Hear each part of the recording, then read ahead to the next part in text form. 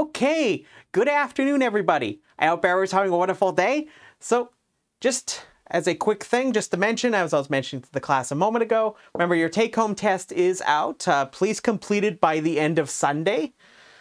So that is available. And if you have any questions or concerns or need clarifications, just bug me by email. I'm very happy to answer those things. So anyways, I want to bring us back to where we were last day. I did a whole bunch of setup the last couple of lectures. So I'm hoping that this time I'm going to go boom, boom, boom, boom, boom, go through a bunch of interesting results for you. So last day I was setting up this table that's going to enumerate all the possible languages effectively for any given Turing machine. And last day, I showed you how I can take any Turing machine and I can encode it as a positive integer and vice versa. And I defined this peculiar language to you called the diagonalization language. And it's defined as I have given it up here. It's self-referential in the sense that WI could be in fact a description of itself. So that is indeed going to be a very real thing you have to watch out for, because it's an interesting characterization that we're going to be looking at the set of binary strings. Remember, WI represents the ith binary string. Just remember that from last day. And I'm going to be giving you this table. So the table is going to enumerate for all the possible Turing machines a vector, and this vector is going to be read as the rows. And each row, in all effects, represents the language of machine MI, where row I represents a Turing machine. So remember, as we go down this way, each of these rows represents a Turing machine. Each WJ represents a binary string. So I ended off last day asking you about what does it mean if I told you, okay, if I wanted to know if WI is in the language MI. So that's where I left off last day. Where is that located in this table?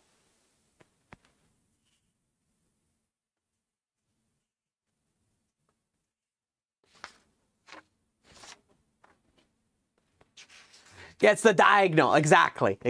Perfect. It's the diagonal.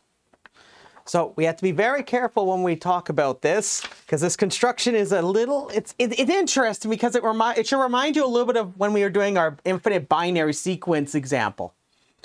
So if I tell you, okay, so this diagonal, so this seems like to be the interesting part of this, for us at least.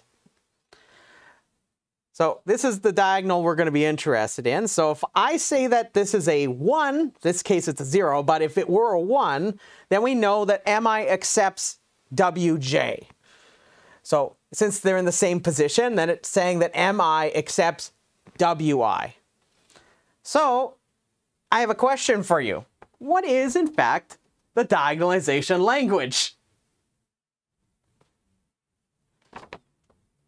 So remember, if we read off one of these entries, it tells us this information, if it's in fact a 1. If it's a 1, this is indeed going to be the case.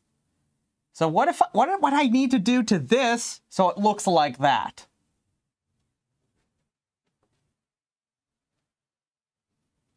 Think back to the first diagonalization example I showed you.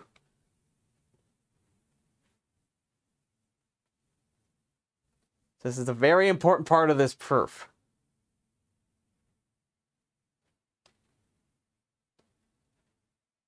So instead of having it where I have a 1, what should I consider instead?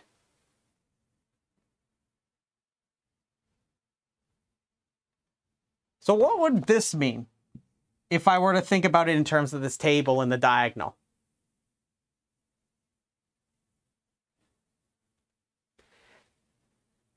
It means 0, right? So here's the interesting thing to also observe. If I told you these rows are what we are calling characteristic vectors, and each one of these represents a language for a Turing machine.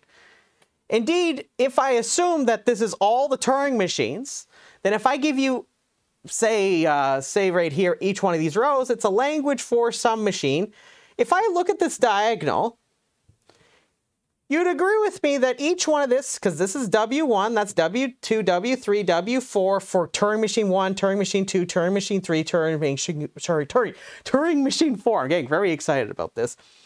So would you agree with me that if I read this diagonal off, that maybe I can create another characteristic vector if I'm a bit careful about this?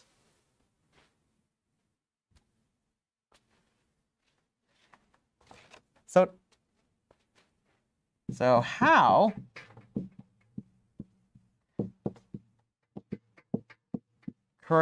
can we create a new characteristic vector?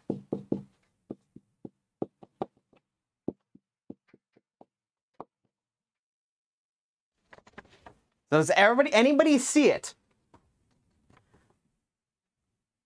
Remember back to when we did the diagonalization example. What did I do to construct a new binary sequence there for my contradiction?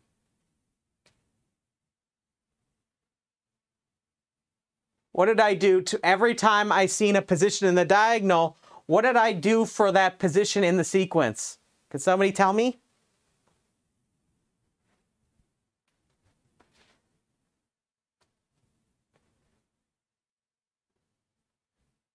So think about it. If I have a 0, what should I consider instead? Flip it to 1. Yeah, remember we flipped the bits. The same idea here. That's all you do. Same exact idea. So look at the diagonal.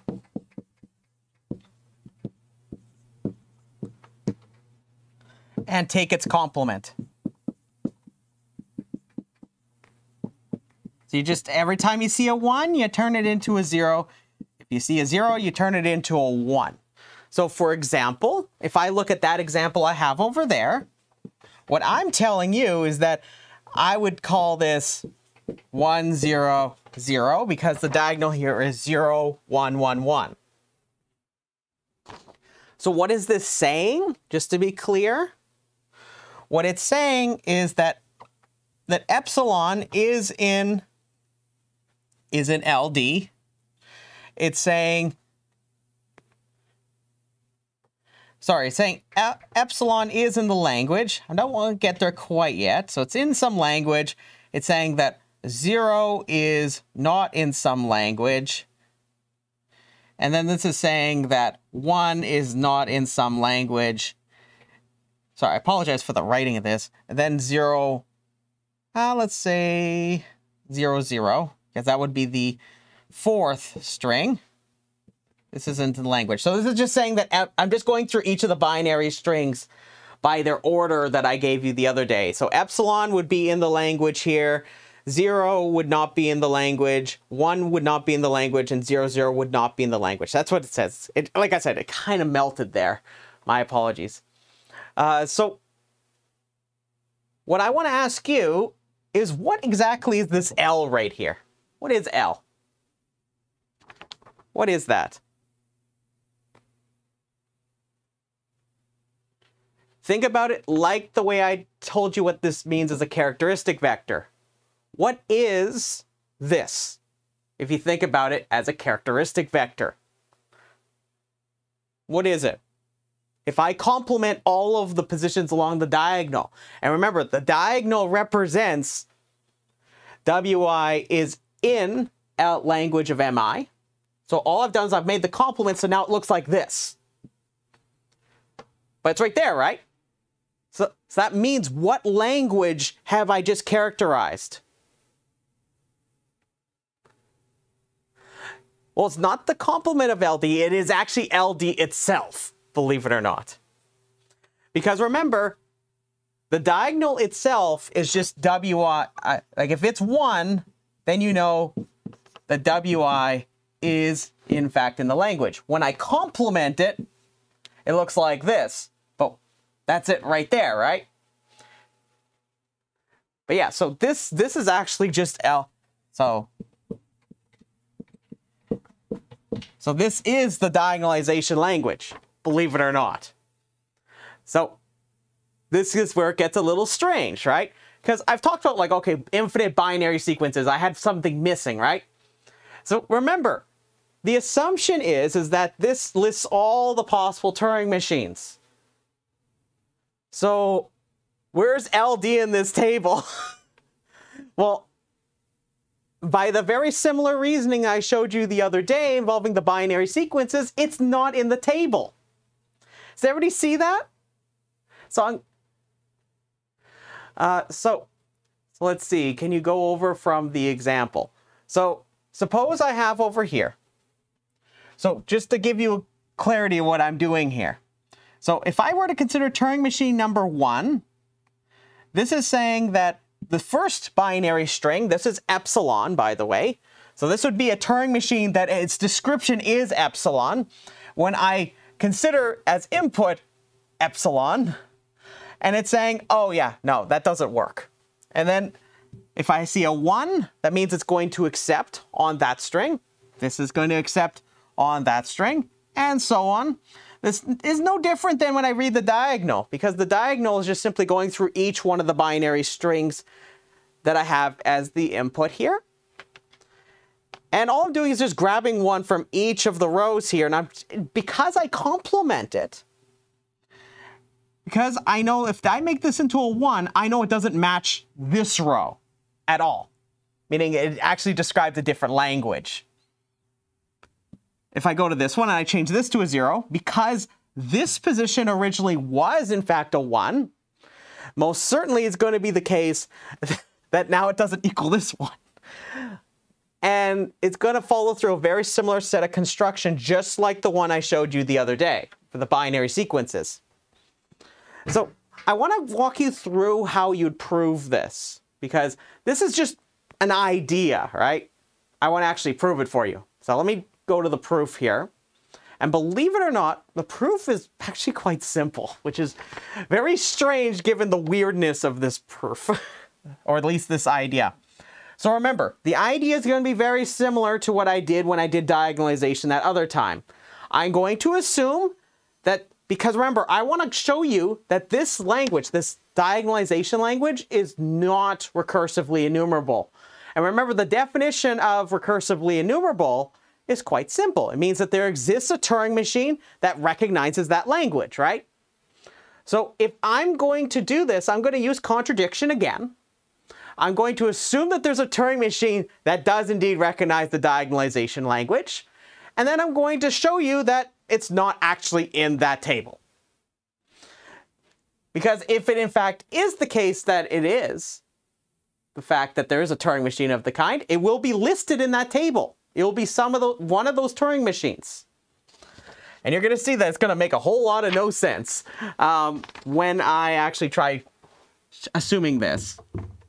So here's the theorem. LD is not recursively enumerable. So just to be very clear, that's me saying no Turing machine recognizes the diagonalization language. That's what we're going to prove.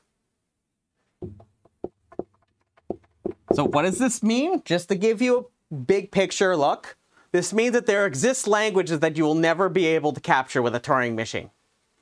That's the fundamental aspect of this result. That's at least one of them.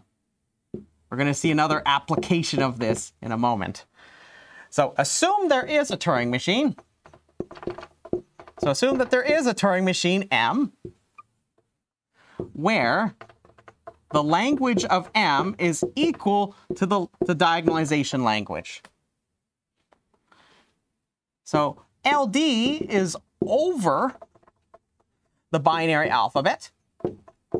This is why I need the Turing machine to be also encoded in binary in terms of what I'm describing to you. It's because the diagonalization language itself is binary. So it's over some binary alphabet. Is over the binary alphabet. So M must be in the list of all Turing machines with input alphabet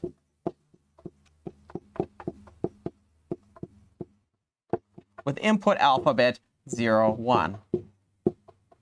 So just to be clear, when I say the list of all Turing machines, that's the table.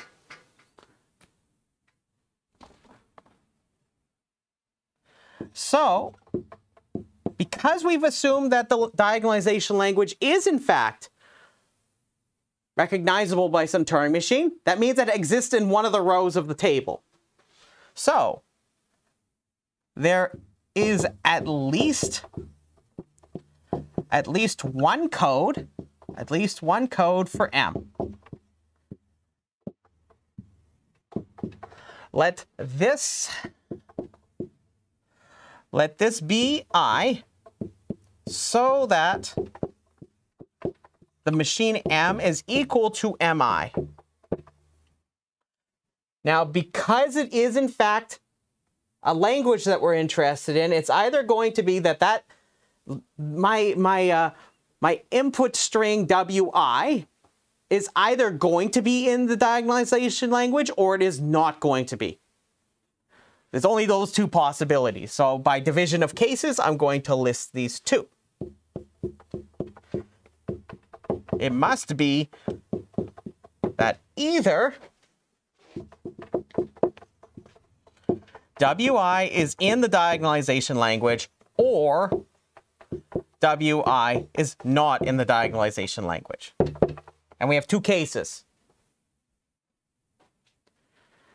So we have two possibilities that could happen. So I'm going to show you that we're going to get a contradiction for each one of the two cases. And I assure you they're going to look very weird. So here's the first case. So assume that we have WI is in the diagonalization language. That's case one. Then what does that mean? If you follow through the reasoning here, assuming that there is this Turing machine, then MI accepts WI. Well, if it accepts WI, what does that mean if it's the diagonalization language? Can somebody tell me?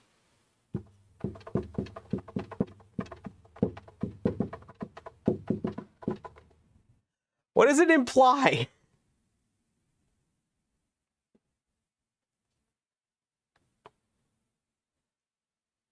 So remember, if MI accepts WI, what's the diagonalization language say? No. We're keeping it. We're not. So remember, what is the diagonalization language? So remember our definition. It is that it has to be that WI is not in the language of the ith Turing machine. So if I tell you that MI accepts WI, what does that actually mean? And I tell you, it's absolutely going to make no sense whatsoever. Can somebody tell me? Any ideas? Yeah, it does. It can't. Exactly. Exactly. But this implies WI is not in the diagonalization language, as the diagonalization language LD contains only strings WJ where MJ does not accept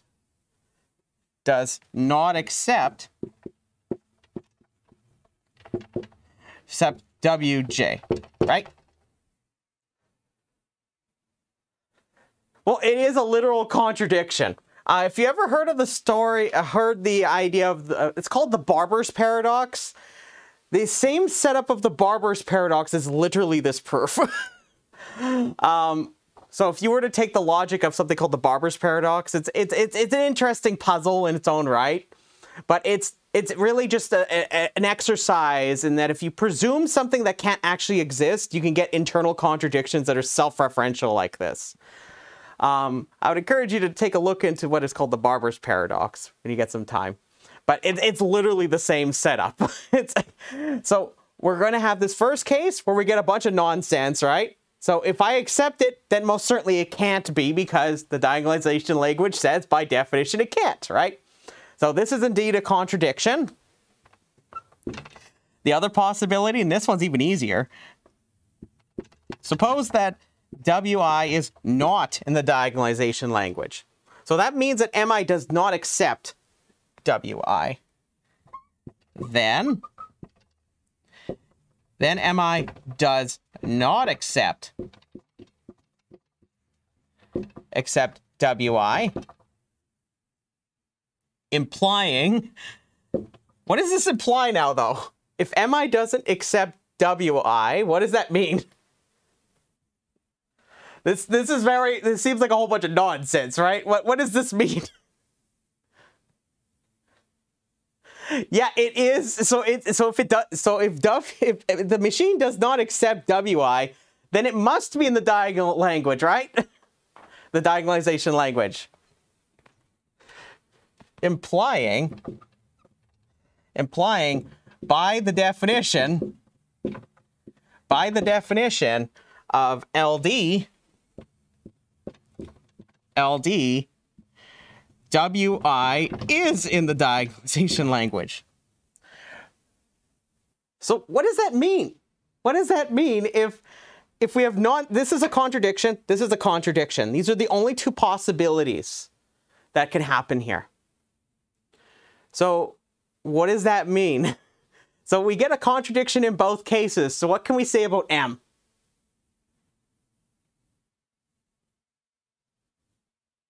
Because what does it mean if this is, if I'm assuming this? And I'm telling you, it doesn't exist. Exactly. So I'm just going to put the last bit down below here. It's not a part of point 2. So since there is a contradiction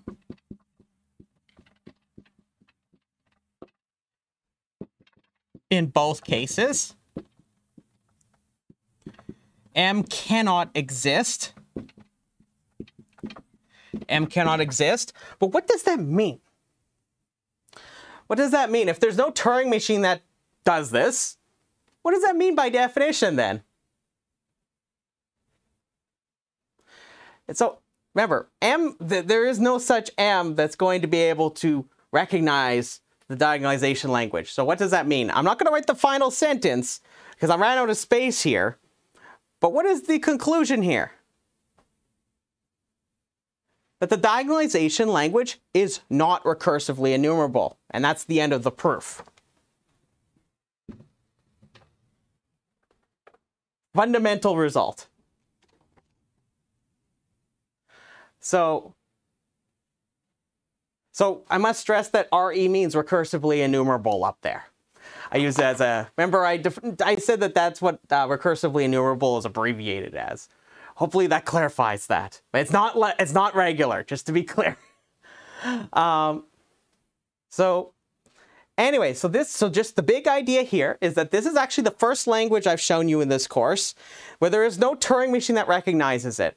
So more certainly, if it does not recognize it, there is no algorithm that, if you were to tell me, hey, look, is there some decider that can decide this language? The answer is most certainly not, right? So we know that this language will cause you some problems. And you might say, Dan, well, this seems like a really strange language. Why should I care about this language? I'm going to show you how I'm going to use this language to pop holes in things that people would really like to have for their computers, but we can't have them, okay? So this is me coming along and being kind of like the reverse of Santa Claus. And I'm going to be coming along, taking all those optimistic presents from all the happy kids, and I'll be like, hey, look, you thought you could do that with a computer? No, you can't do that with a computer.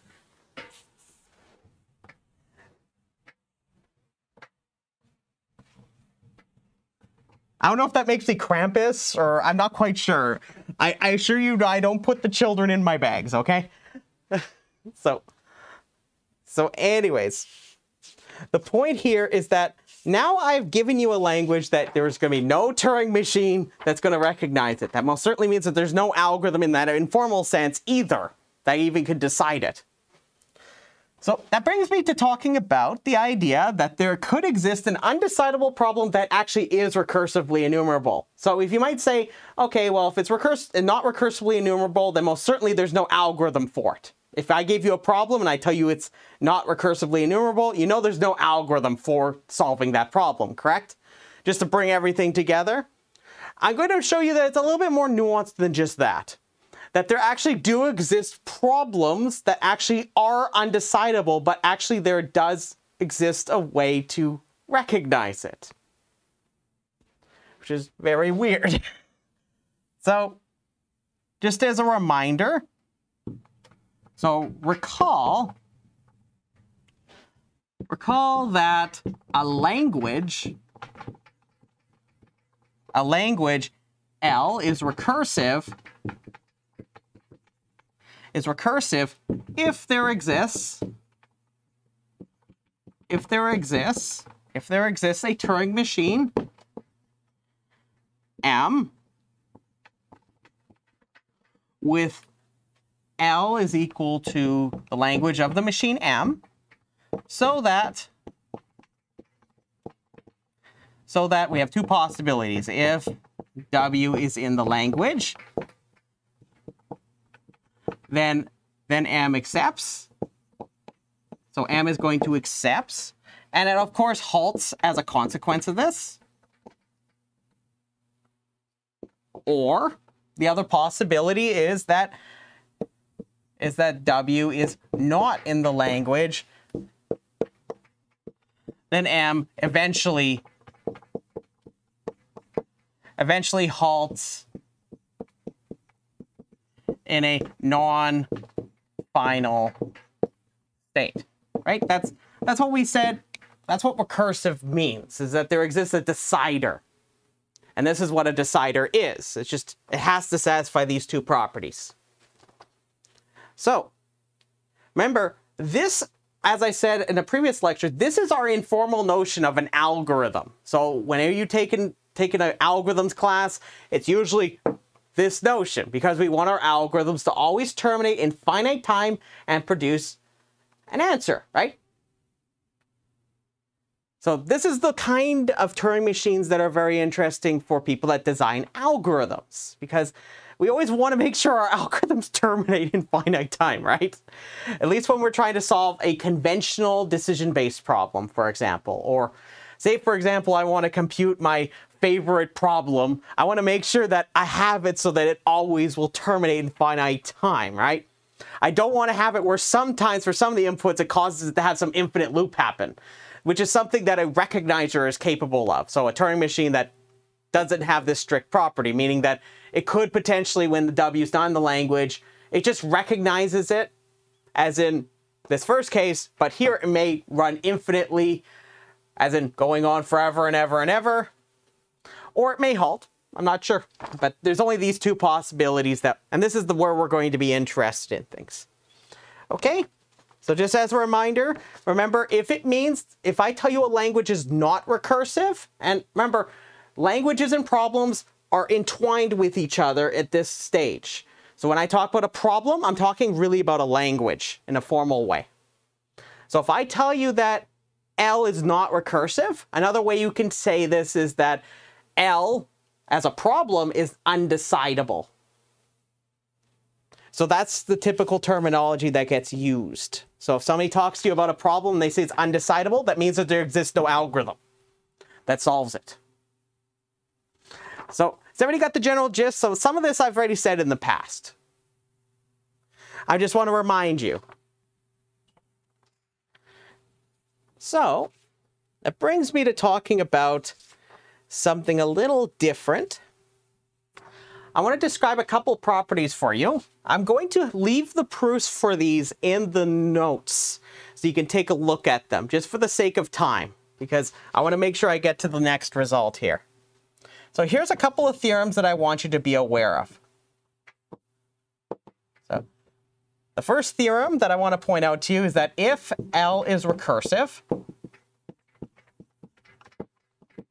if L is recursive, then so is L bar. So note this is it's the complement of L. So what I'm saying is that if you're considering recursive languages, they're closed under complement.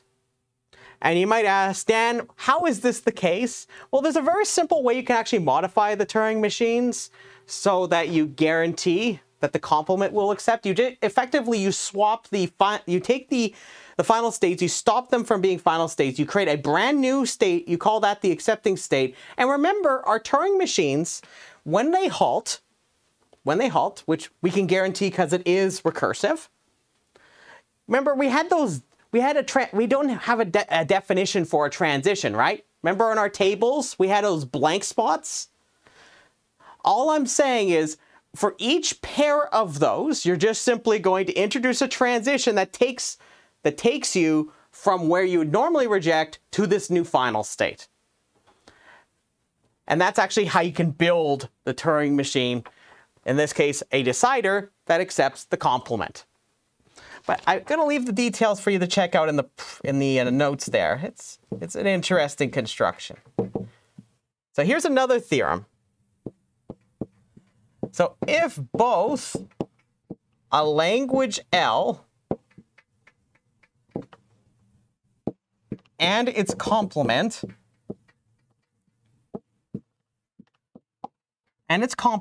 L bar are recursively enumerable. Now, just watch this carefully. This is a very weird but interesting property. Are recursively enumerable,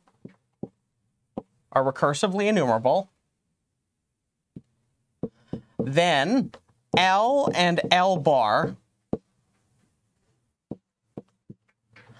are recursive. Strange, right? This is very strange. But it actually makes weird sense, like a really strange sense. Because what I'm telling you is that if L and its complement are recursively enumerable, then there exists a decider that actually can decide L, and there's also another decider that decides L bar. So you might ask, how is that even possible? I'm going to give you a fun picture just to illustrate how you do this. The proof has more details about this. But watch this. So I'm going to imagine I have two Turing machines. So imagine I have the input W that gets fed to my Turing machine as input. It's placed on the tape. And suppose I have M1 and I have another Turing machine M2. And because M1 and M2, so M1, by the way, I'm going to assume that the Turing machine M1 is so that the language of M1 is equal to L, and the Turing machine M2 is so that the language of M2 is equal to L bar. So, because I'm allowed to have this, because both of these are recursively enumerable. So, this is where it gets a little weird, because remember, M1 and M2 both can recognize those languages over there. And we care to make sure that, in fact, they're going to be recursive. Now, I must stress, the second part here actually follows as a consequence of the previous theorem. Because I told you that if L is recursive, then so is L bar. So let's just only look at L here. So remember, L itself is recursively enumerable. And so is this complement. So you know that the machine is definitely going to halt if it accepts that language, correct? So if it accepts, there's most certainly it's going to be the case that it halts, right? Does everybody get that? So remember, M1 and M2, they will both halt if it accepts for that language, right? Now you might ask, Dan, how do you even have it so that you're building a new Turing machine? I'm going to call this new Turing machine M. Well, what you do is you run both the Turing machines in parallel. That means you're going to have, so one way you can get this is that you can always build a multi-tape Turing machine where we have one tape being the tape of M1 and then the other tape being the tape of M2. And then you can effectively simulate both of these happening at the same time using a breadth-first search-based approach. Similar to, remember when I talked about where I basically emulated a queue that other day when I was talking about non-deterministic Turing machines? It's very similar idea. So you'll have some other tape that's going to do all the scrap work in between. But this is just to give you a high-level view of this. So if it accepts here, so remember, if both of these, they will accept and they will halt, right? So for M1, we're okay here. So all you're going to do is if this halts, then you most certainly want to make sure it accepts, right? Because that would mean that we have a string that's in the language, right? But if that accepts, M2 accepts, what should you do? What do you need to do if M2 accepts? So what should M do overall if M2 accepts?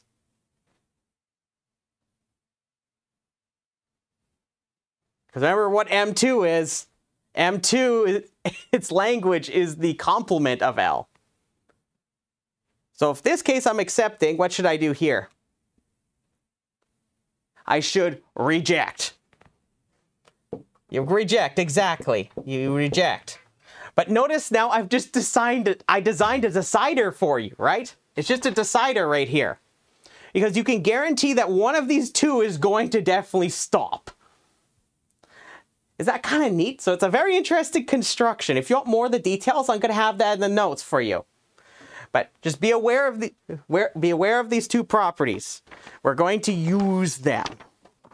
So let's talk a little bit about where we're going with this. So here we go. I'm going to define what is called the universal language.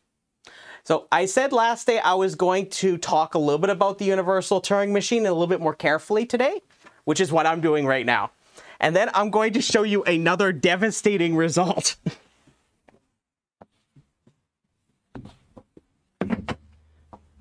Whoops, I'm hitting my cute little whale dolphin thing, my jigger.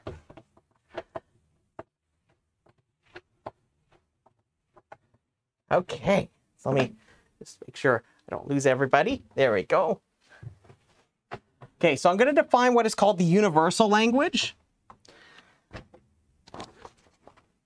And this is actually how I will characterize the universal Turing machine.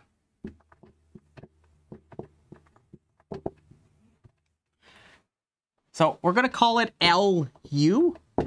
That's what we're going to call it. So here's the definition. It's very simple. The set of binary strings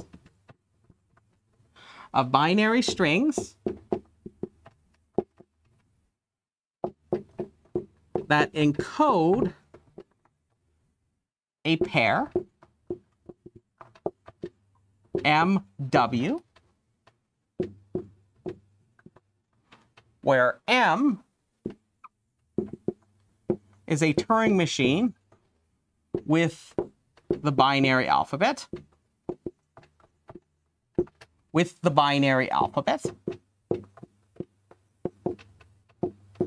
And oh, here's the fun that's going to be a little different than we had last time. This is what I was alluding to the other day, is that now we're going to have a binary string W that's going to be the input for this machine, where we're going to assume that W is in fact in the language of the machine. So you're going to have a pair, and this is going to be encoded. So we're going to have the description of a Turing machine, and we're going to have a description of the input that you'd give the Turing machine. So remember last day I mentioned that the way you would encode this would be that you would have your encoding of the Turing machine, then you'd have 3 ones, and then you'd have W. So you'd have W, and then you would have M right here. So that's what I'm referring to. So this is the set of binary strings that I'm referring to. And indeed, each one of these will in fact be some binary string. And now I got to define the universal Turing machine for you. The universal Turing machine U is where the universal language equals the language of the universal Turing machine. Now you might ask, Dan, what does that mean? That means it's going to be actually the collection, so it's going to be a set of all of those possible encodings of those pairs. So there's a Turing machine, and then there's the input for that Turing machine, and you do this for all possible pairs of Turing machines and their possible input strings.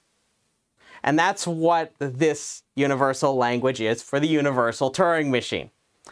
And this is actually why I suggested to you that the universal Turing machine can be thought of as a stored program computer.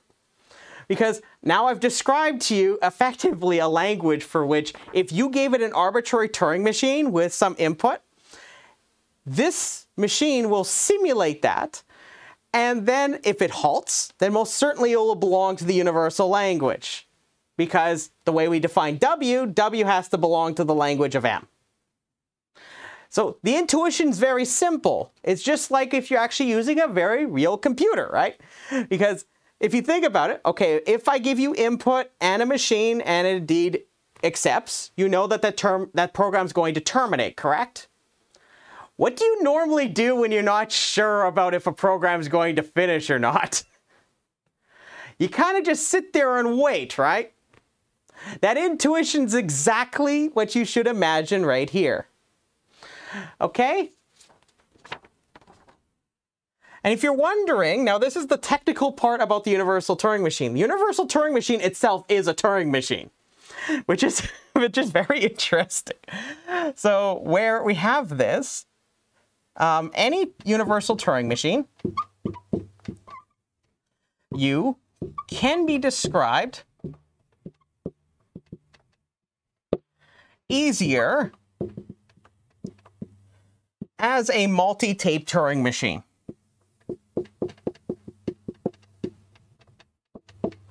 And if you want the details about this, I'll refer you to chapter 9.2.3 of the Hopcroft book. They go into all the nitty-gritty details about this. All you need to know for the sake of our proof is the following.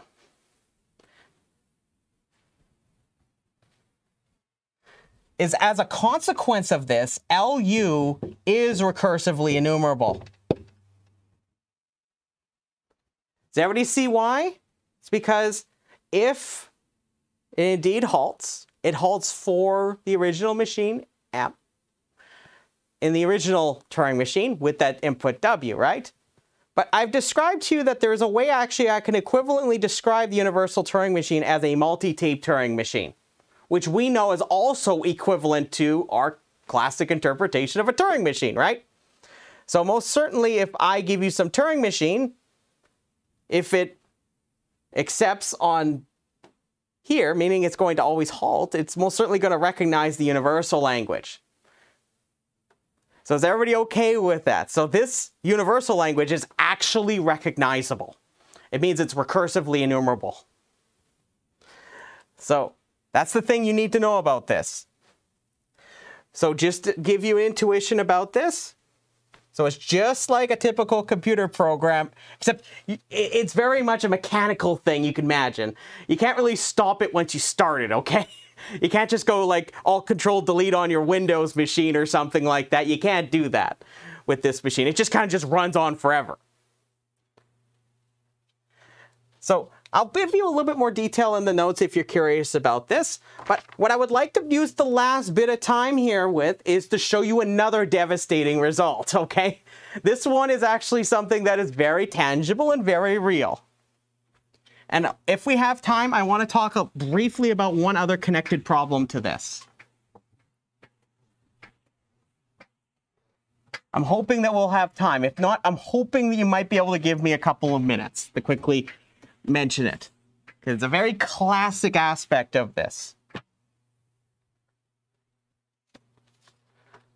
Okay, so here's the here's the kind of the me coming along, being that bad old Santa, coming on in and saying, hey, look, I see that present there. I'm going to take it from you. Watch this. Here's the theorem. Here's the theorem. A universal language is not recursive.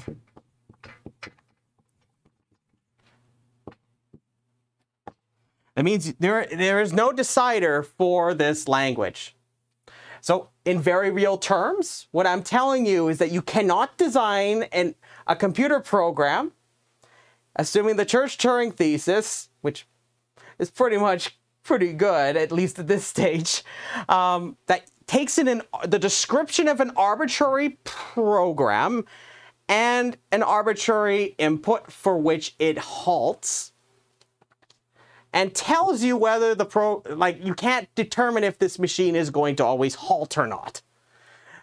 As in, it accepts or rejects.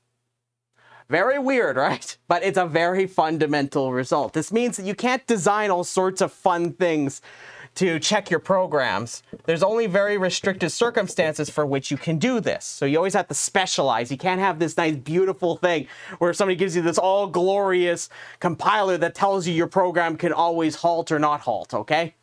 That's what I'm saying. It's this is actually devastating for some people. So I'm going to do the exact same thing. I'm going to assume LU is recursive. Because it's recursive, that means that I can also use one of the theorems I told you earlier. Then L bar of U, so LU of bar, I mean the complement of the universal language, is also recursive under our assumption.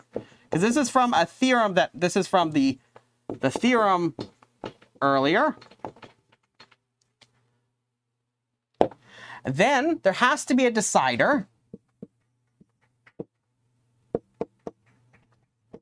There is a decider, M, with where the language of M is in fact going to be the complement of the universal language. Now, here's where things are going to get very strange. I told you that diagonalization language, I told you it was going to be very important here. And this is where I'm going to use it. So, we can build a Turing machine, M prime, let me just write this a little more carefully, M prime, so it's going to be M prime, using M, so under the assumptions that M is in fact going to be a decider, that accepts the diagonalization language. So under this assumption, I'm going to show you how I could build a Turing machine that's going to accept the diagonalization language. And it's very simple, surprisingly, but it's very strange. So what I'm going to assume that M prime is going to do the following. It's going to, M prime changes given W as input. So it's going to be given as input some W. It's going to change the input to the following. The input to W111 W. So the input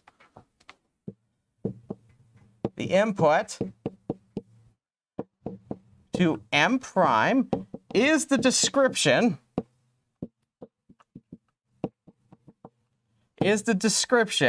of M with input that is also the description of M.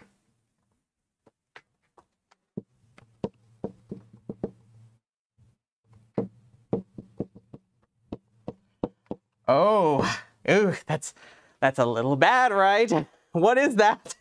Can somebody tell me, please, what is that? What is that? So I've described to you, so this is what I'm going to be basically giving. So think of this as the input of the universal Turing machine. And now it has W and W. So it takes the description of M with input that's also the description of M. But what is that? Somebody tell me? What is that? That looks awfully similar to LD, but it's not quite there. I need to make one small little step. But it's essentially it. So M prime simulates, remember this is just think of it, the universal Turing machine. M prime simulates M with the new input. With the new input. Then, if W is WI, so remember the ith binary string, then M prime can determine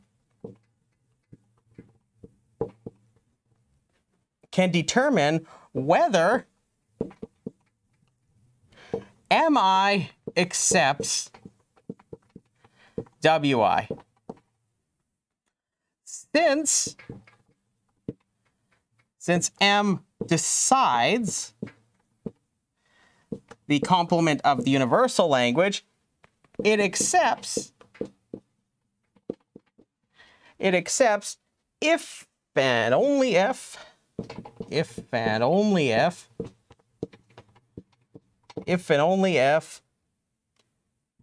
MI does not accept WI, i.e., WI is in the diagonalization language. Now this is where it gets a little weird. Let me just wrap this up. However, this implies that M prime accepts W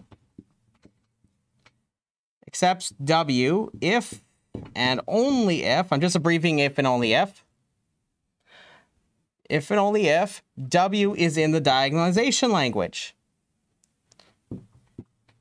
And there is no Turing machine. There is no Turing machine that recognizes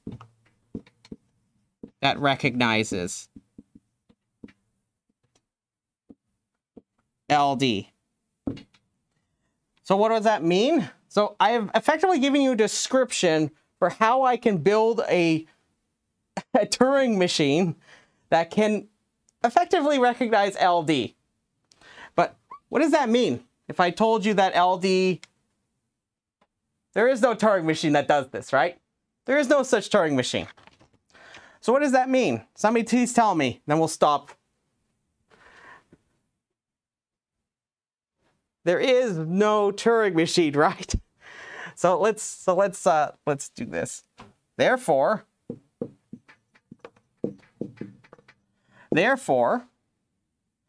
M prime cannot exist. M prime cannot exist, and because I've assumed that LU is recursive, and I showed you there's a problem with that. You can't do that. There's a contradiction, and I'm running out of space again, and LU is not recursive. Oh no, I'm running out of space. Not recursive. There we go. So just to reiterate what I have here, however, this implies that M prime accepts W if and only if W is in the diagonalization language, and there is no Turing machine that recognizes LD. Therefore, M prime cannot exist, and LU is not recursive. That's a consequence of that.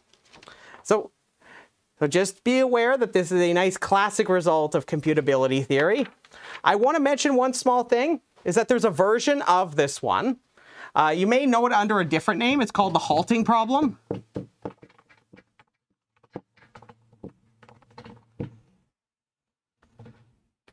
So classically, when Alan Turing was looking at his automatic machines in the 30s, he defined his Turing machines by acceptance by halting.